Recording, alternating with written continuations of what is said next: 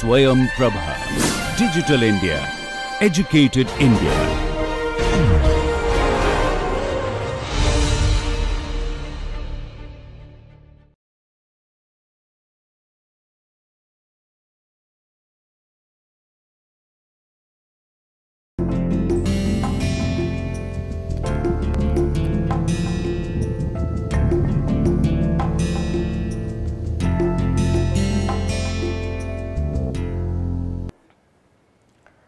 Good morning.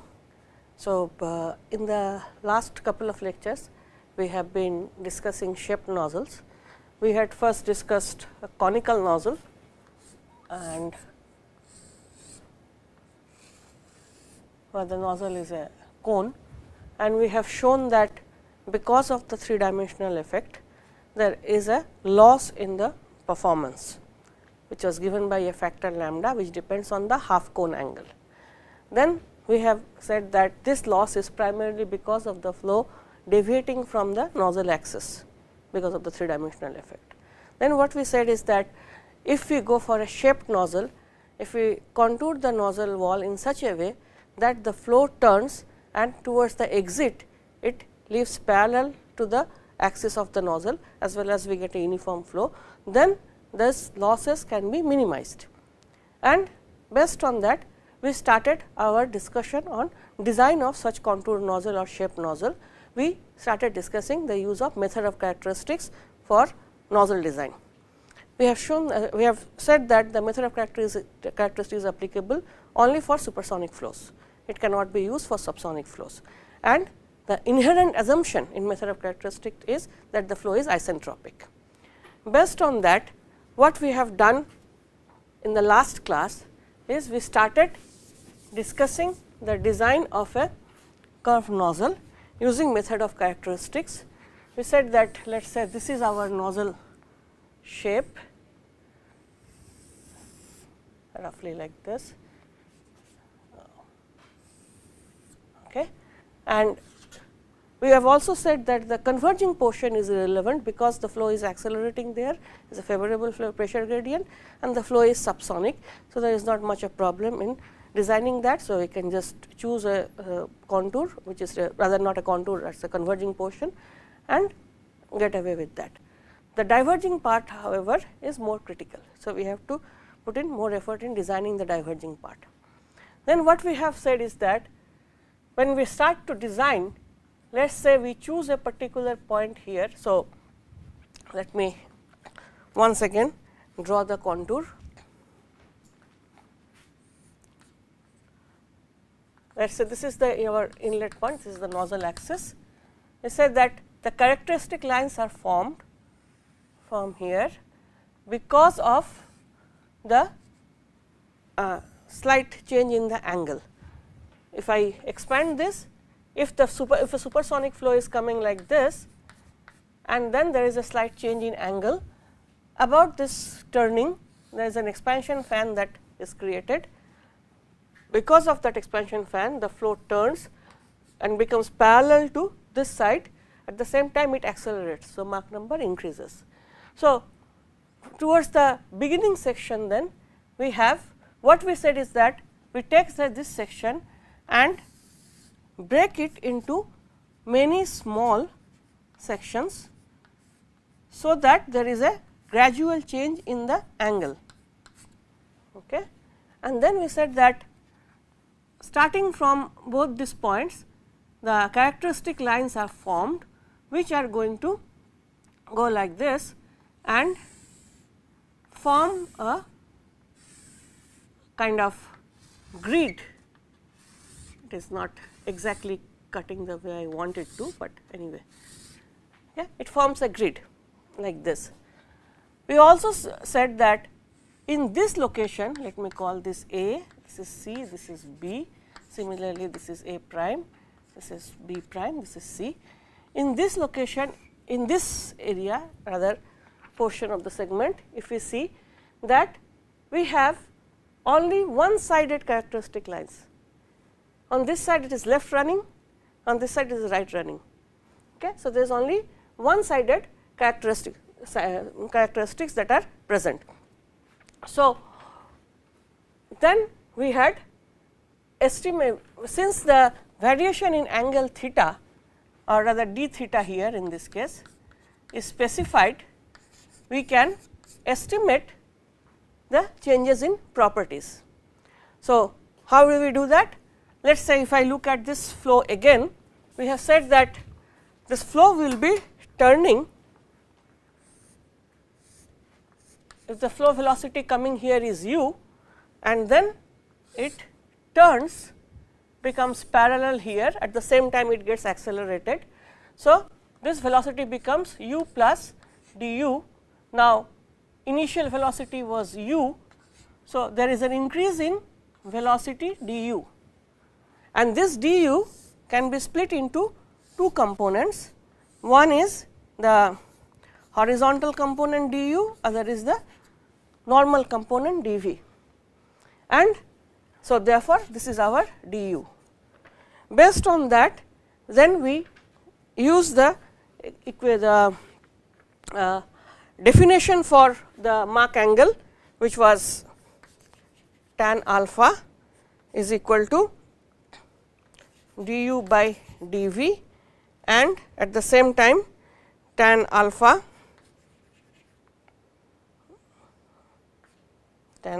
equal to 1 upon m square minus 1. Okay.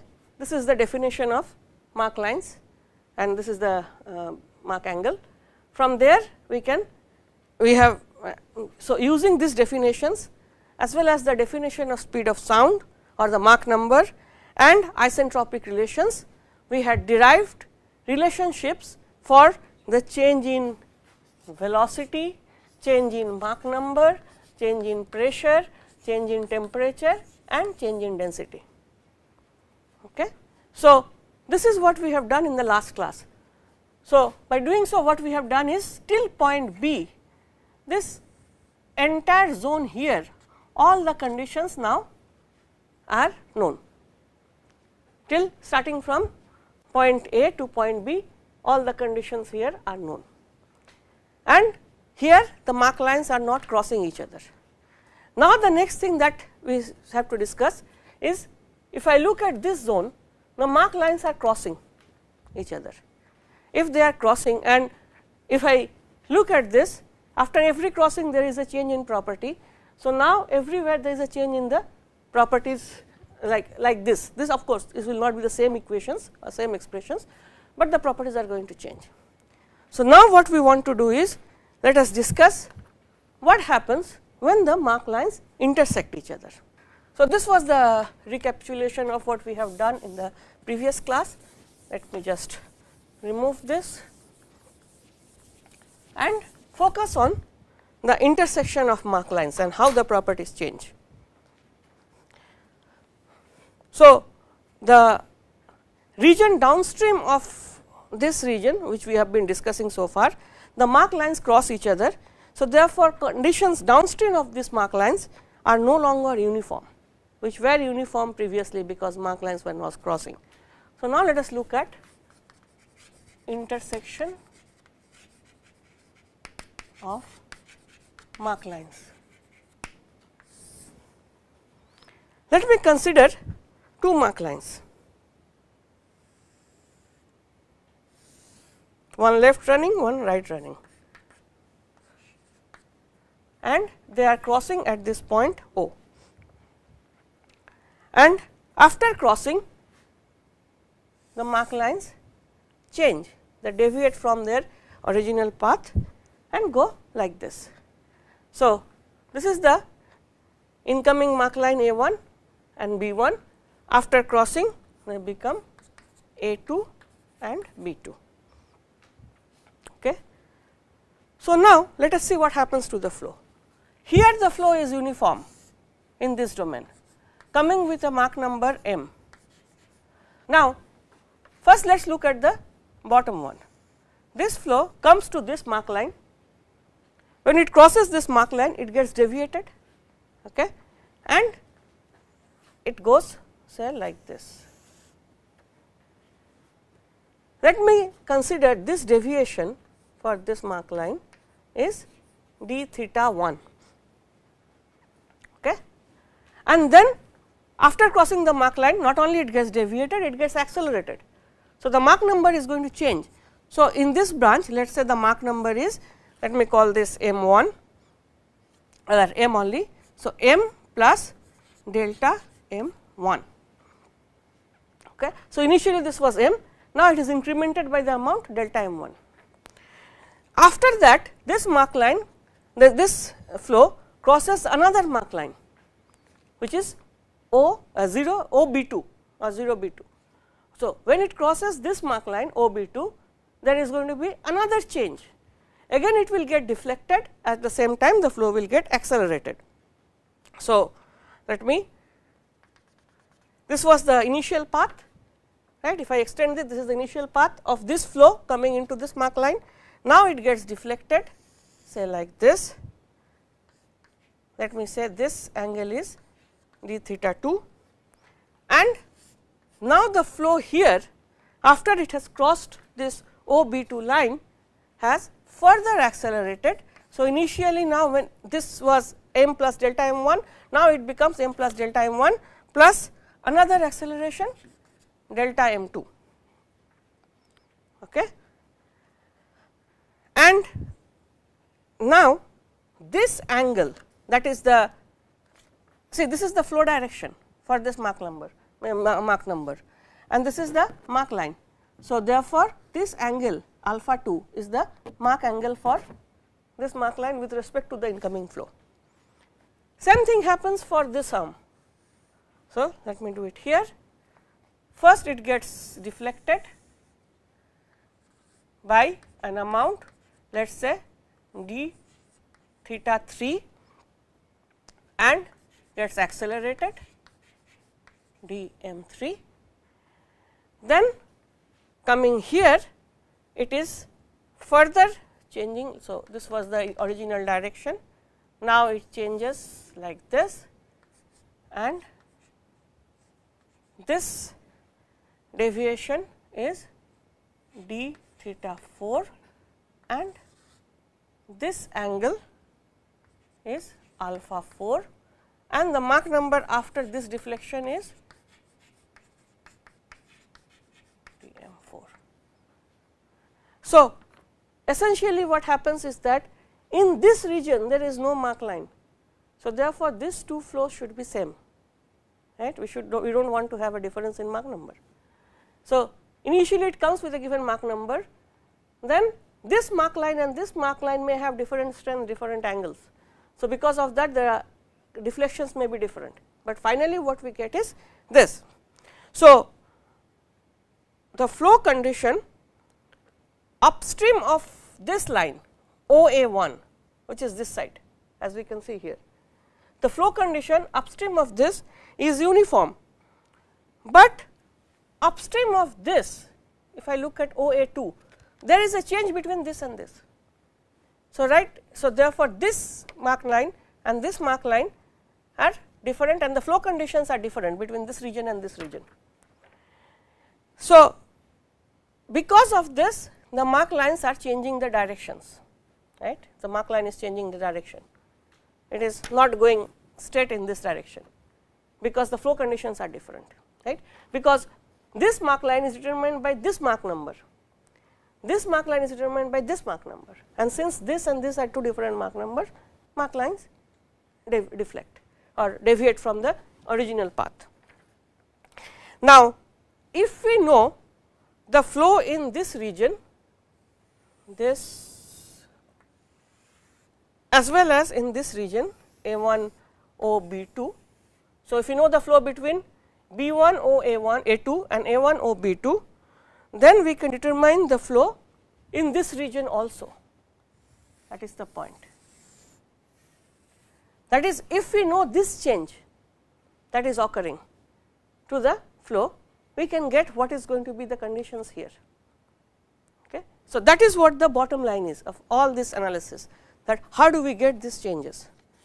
So, the deflection of the streamline occurring in this OA2 and OB2, these deflections are not arbitrary, they are actually determined by this.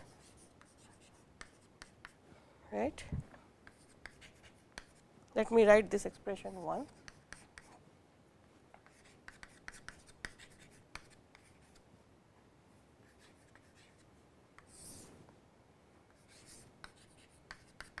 This we had derived in the last class.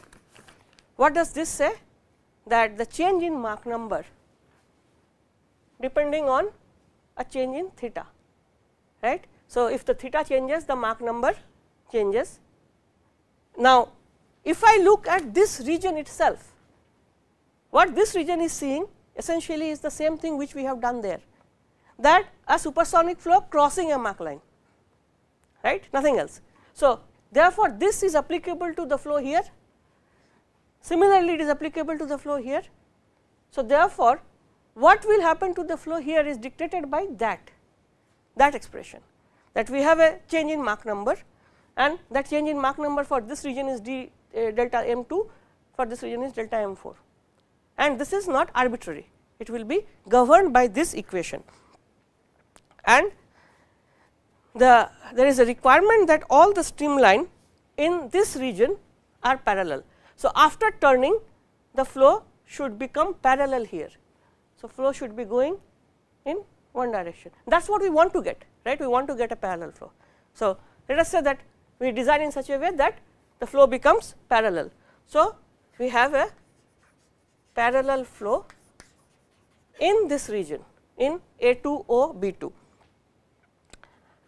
At the same time, since we are having a parallel flow, we should have same Mach number also.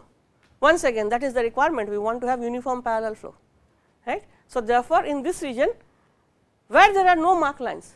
So, just to rephrase what we have been saying, when the region where there are no Mach lines, if the flow is not crossing any Mach lines, or the region between different crossing and different Mach lines, the Mach number should be same, uniform flow, at the same time the flow should be parallel. We do not want to have, because if the Mach number is different, we have different Mach lines, right. Similarly, if the flow is not parallel, we are going to have different Mach lines. So, therefore, we want to have parallel and uniform flow between the Mach lines. So, similarly, in this region there will be parallel and uniform flow. Here flow is parallel and uniform. Here of course, we are assuming the flow is parallel and uniform, right. So, between every crossing the flow should be parallel and uniform. So, now let us look at this domain. If I look at A2O B2, we want to have parallel flow. What does this mean? Parallel flow means the flow was parallel here, it was deflected twice and then it takes a final direction. Similarly, the flow was parallel here, it was deflected twice and then it takes the final direction. What we are saying is that this deflection for this flow is equal to the deflection for that flow. Now, how much this flow was deflected? D theta 1 minus d theta 2. How much this flow was deflected? D theta 3 minus d theta 4. Now, the flow was parallel here. So, in order for this to be parallel, this deflection should be equal. So, therefore, we write d theta 1 minus d theta 2 is equal to d theta 3 minus d theta 4. Let me call this equation 1. Similarly, we are saying that the Mach number is same here, uniform flow. That means, whatever increase in Mach number has happened from here to here is same as the increase in Mach number from here to here. What is the increase in Mach number for this branch? It is delta m1 plus delta m2. For this, it is delta m3 plus delta m4. So, these two should also be equal. So, therefore, delta m1 plus delta m2 equal to delta m3 plus delta m4. Let me call this equation 2. Now, if I look back at this equation, let me give it a name, equation A. If I look back at this equation, this gives an expression for change in Mach number with respect to theta, right. So, I can write this as d theta is equal to some constant m times dm, right, d theta equal to some parameter m times dm, not constant, it will be a function of Mach number also, right. So, therefore, if I use it for different paths now, let us say first let us use it for this one. rather for this one d theta 2. So, our d theta 2 will be equal to some parameter m 1 times delta m 2, right. Similarly, for this one d theta 4 is equal to some parameter m 3 times delta m 4, right. Let me call this equation 3 and this is equation 4. Now, these values of m 1 and m 3 come from this equation, right. These are not arbitrary, and those values can be obtained as putting this equation. I will just write down the expressions m plus delta m 1 square minus 1 divided by m plus delta m 1 minus 1 plus gamma minus 1 by 2 m plus delta m 1 square. Okay. Where is it coming from? From this equation, where if I look at d theta, the incoming Mach number is m plus delta m 1. So, that is what we have put there. Okay. So, we get this expression. Similarly, we get m 3 which is appearing here is equal to square root of m plus delta m 3 square minus 1 divided by m plus delta m 3 1 plus gamma minus 1 by 2 m plus delta m 3 squared. Okay. So, as we can see here, m 1 and m 2 are functions of the incoming Mach number m, and then the deflection or the change in Mach number that has occurred because of the first crossing, right. So, I get these expressions. Now, let me look at this. We have 1, 2, 3, 4 equations, right. And what are the unknowns that we have? So, we have 4 equation 1, 2, 3 and 4, and my unknowns are d theta 2, d theta 4, that is this change and this change, because this is known, right, this change is known. We know exactly, because this is a single type of Mach line, it is not crossing. So, we have already derived all the expressions for that, we know how much theta is going to change and everything. So, this is known, we are interested in this zone. So, we need to know this angle and this angle plus these two Mach numbers del m 4 and del m 2. So, these are the 4 unknowns that we have. Now, we can solve for these 4 equations with 4 unknowns, and we can get all the values. That is, how much change in angle will be there, that is how much flow is turning. Change in angle is how much flow is turning, and how much change in Mach number is there. Once we know these two, we can use the other equations. Last lecture I had listed 5 equations. We can use now those other equations and get the change in pressure, density, temperature, velocity, Mach number, everything, right. So, as soon as we get these two solved, other things can be obtained. So, for example, if I am interested in getting delta m 4, then from this 4 equation delta m 4 will be equal to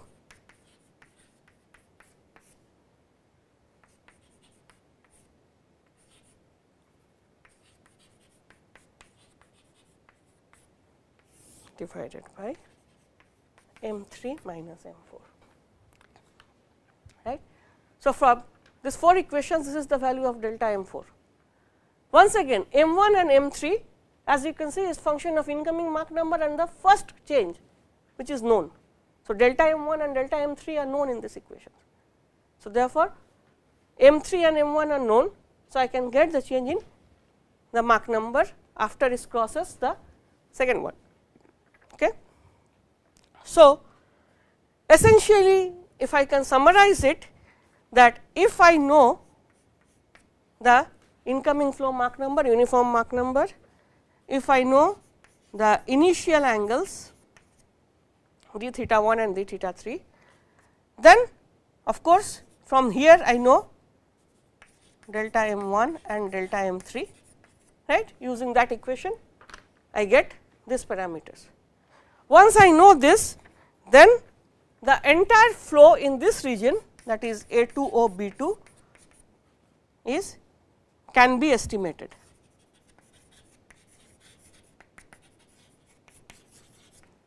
So, if I know the flow in this region and what is happening across this Mach lines. So, if I know the characteristics of this Mach lines, for that I need to know the characteristics of this Mach lines, then the entire flow can be estimated.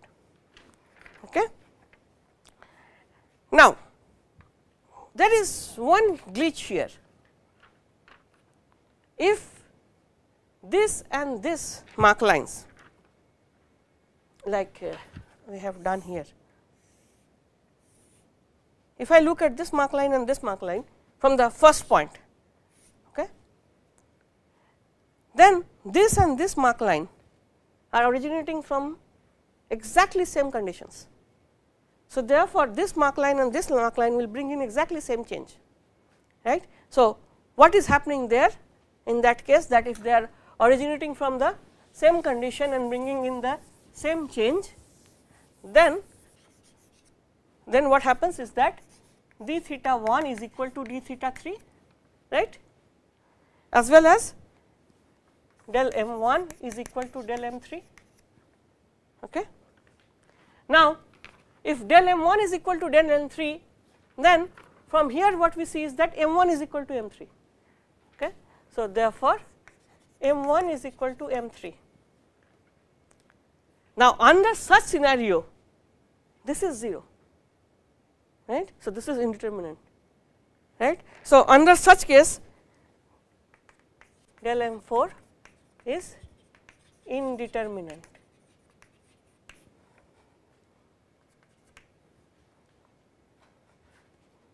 Okay. Then, how do we get this? How do we solve for this if they are coming from the same? And similar thing will happen here, not only in this zone. Let me draw this.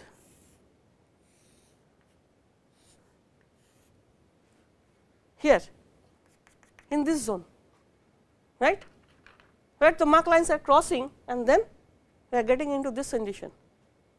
How do we get this thing? What we will do is, under such scenario, we know that the flow is parallel here, flow is parallel here. Okay.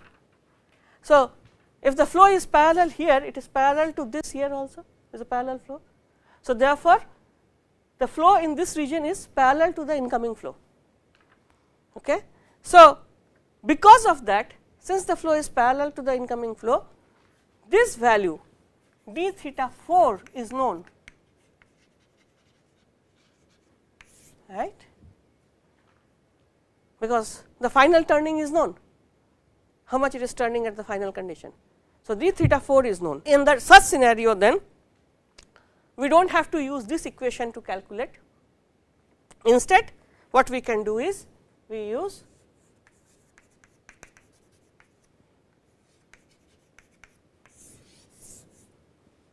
there is a fourth equation in our list, right. So, if d theta 4 is known, we can just use this equation to calculate the change in Mach number. We do not have to solve all 4 together. Okay.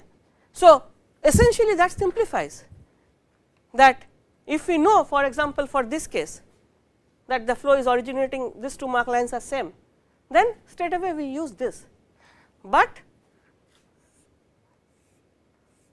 it is not applicable to flows here, because here this Mach line is different, this Mach line is different. So, for this zone I have to solve the 4 equations, but only here I use this to get this condition. Okay.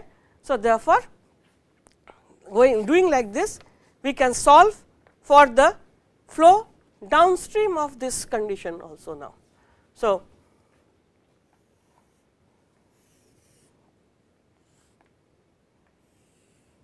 this was our initial domain where all the mark lines, as we have seen, were same type. So, this was A, B, C, A prime, B prime. So, up to this we have seen that the deflection is known. Now, beyond this domain B, C, B prime, here the mark lines are crossing, right. So, now we can solve for theta also. Earlier our d theta was specified, now we are solving for theta. So, when we solve here, now this also emerges as a solution, right. This also emerges as a solution. So, we now can calculate the flow downstream of this crossing point, downstream of C. After that, we can calculate downstream of each of these points D, E, F, etc. So, now we can get the full flow domain solution. We know now the pressure everywhere, pressure, Mach number, density, velocity, temperature, everything can be obtained. So, what we have seen now is that initially this has to be specified, after that we can design the flow in such a way that we get a uniform flow at the exit. Let me now just list the procedure that is to be used to do that. So, first of all we need to know these conditions. Okay. Not only that, this we have taken a this is essentially making a computational grid. We can also do is we can take conditions in between also and make a finer grid, resolution will be better, right.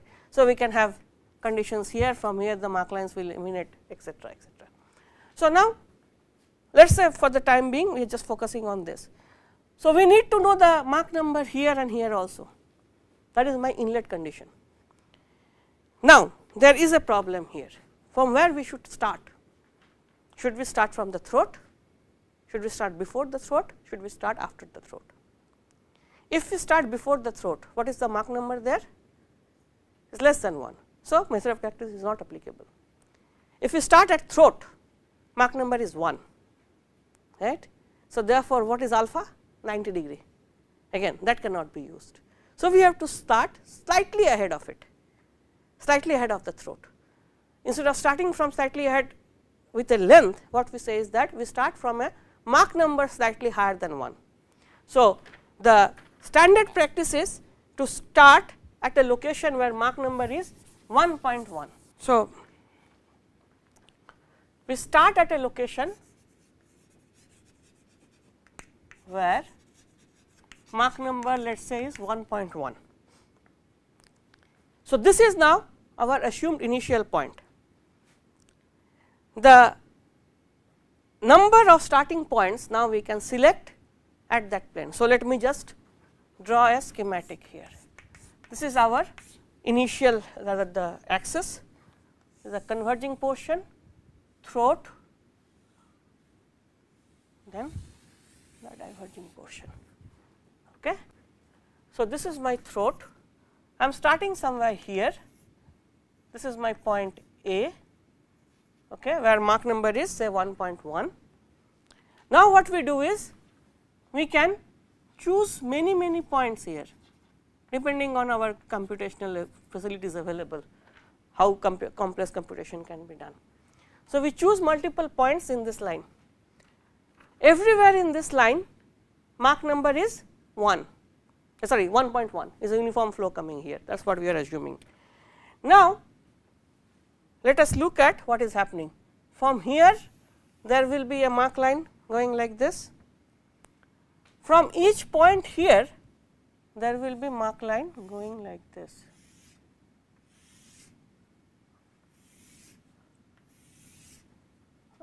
Straight, right, these are going to be straight lines, only here it will curve. Okay. So, let me call this point I. Now, similarly from all these points here there are going to be Mach lines coming like this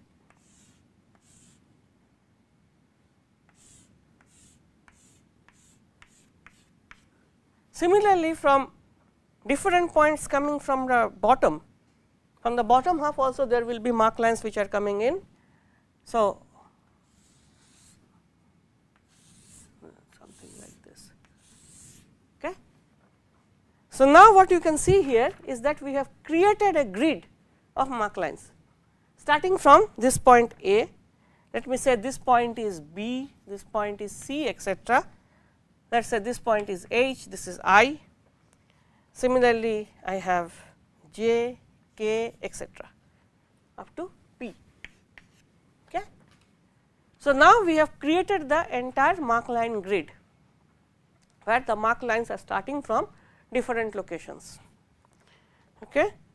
So, now we start our calculations from here and proceed downstream. Note that the flow is always along the streamlines, right. So, essentially we are getting the solution for the streamlines, and since the flow is along the streamline, we have one streamline at the center, but the flow is like this, right. So, this direction we know. Another thing we know is the initial curvature. This wall is also a streamline, right. So, we know the flow is going to be along the wall, and so initial this information is known. Now, after making this grid, following this method of characteristics, we can consider the flow to be isentropic. We can get the 2D flow field, right. This is a 2D method that I have already said. So, the 2-dimensional flow field can be estimated completely by following this method, and that is how we design a perfect nozzle. So, what we are doing is we start from this line initial point and start to solve this problem. At some point here I, when we reach the flow field I, let us say at this. So, now when the flow is going here, it gets accelerated, right. So, at some point say at I, we say that we get the design Mach number. So, as we marching our solution, we get the design Mach number at point I. Now, we know that okay, we have reached a condition where we have our design conditions. Then this is the exit Mach number, design exit Mach number. I would like to point out here that this design Mach number may not exactly coincide with the point of intersection. It may be in between two, or in between the two intersections. So, then in that case we have to interpolate, and get the design Mach number. Now, downstream of this I, once we have reached this, after that this Mach cone that is emitting from here, let me draw the Mach cone here, this Mach cone that is emitting from this now, we have to ensure that everywhere here now there is no more Mach lines coming to this zone, right. So, we have identified this, now we have drawn a Mach cone.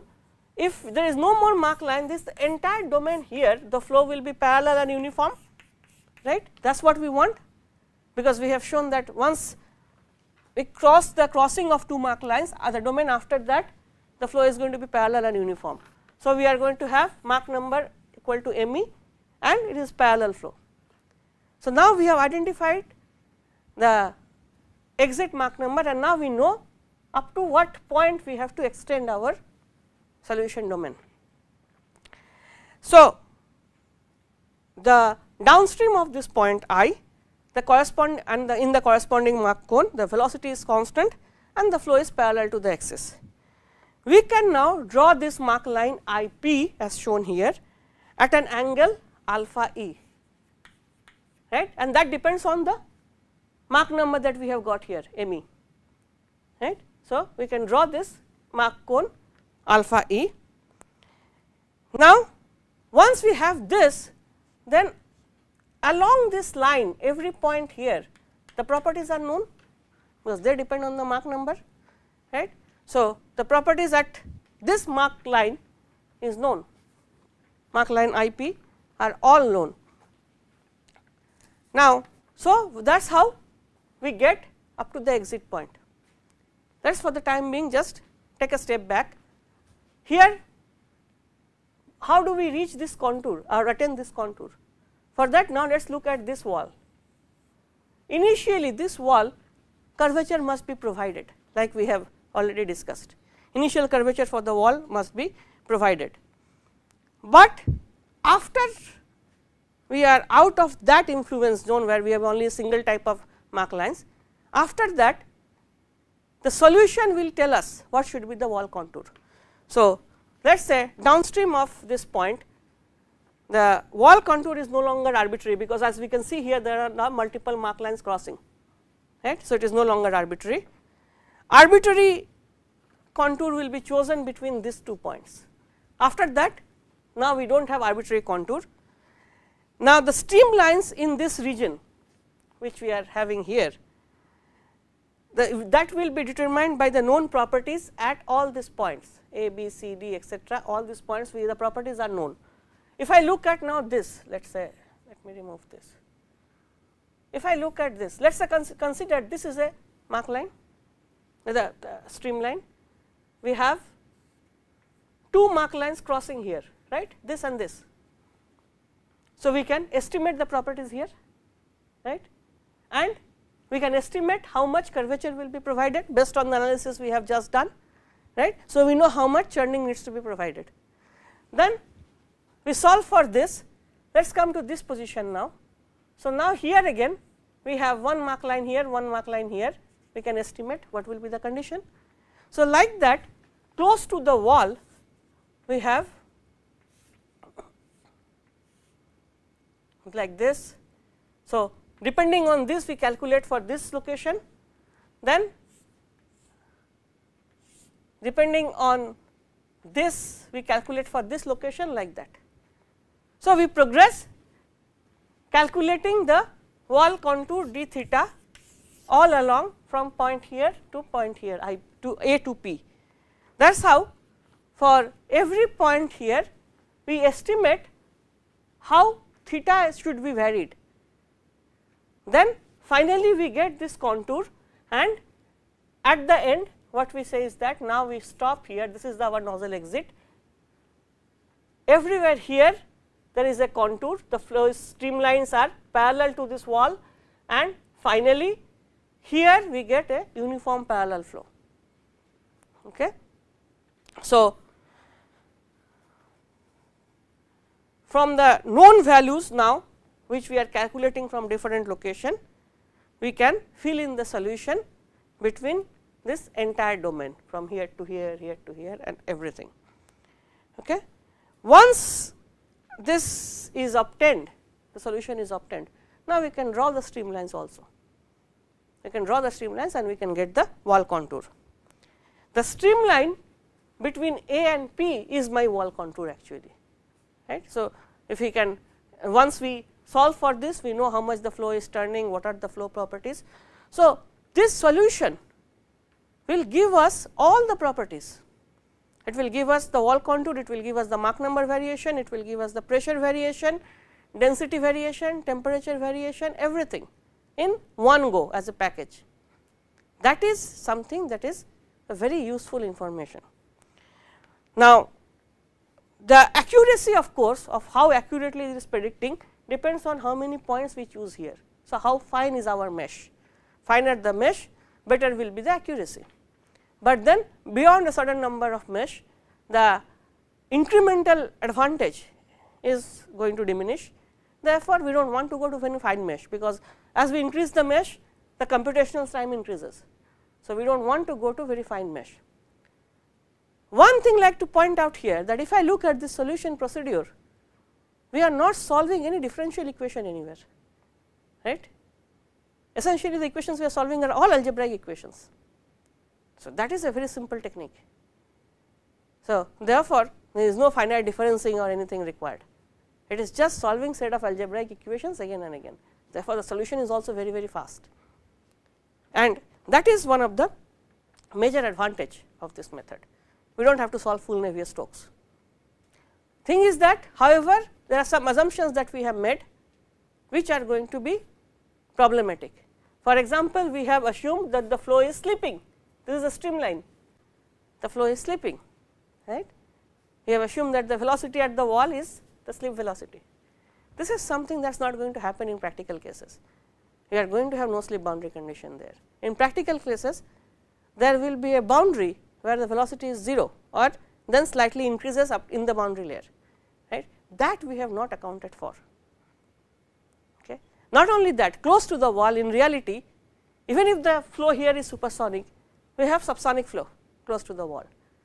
That is something that is not accounted for here, and actually this method will not be able to even capture that, because the flow becomes subsonic, the method is going to collapse, right. So, therefore, this is applicable only in the supersonic domain, that we have to understand, and not only the supersonic domain, it is completely outside the boundary layer, where the flow is essentially not affected by the boundary layer at all. However, by using this method, we get the contour, we get the length also, as you can see from here to here, we get the length of the nozzle also. Okay. So, as an initial estimate, this is a very good technique, right. So, we can get the undisturbed or free stream flow without the boundary frictional effects, we can get the contour, we can get the length. Later on, we can correct it by solving full Navier-Stokes, but then the design is there. Initially, like I said in the last class, that for solving full Navier-Stokes, you need to have this geometry. Now, we have the initial geometry, which has been obtained from a simple method. Now, we can correct our predictions for this geometry by incorporating the real flow effects. Okay. So, what I will do is I will stop here now. In the next lecture, I will talk about this real flow effects and how do they affect the performance of the nozzle. Okay. Thank you.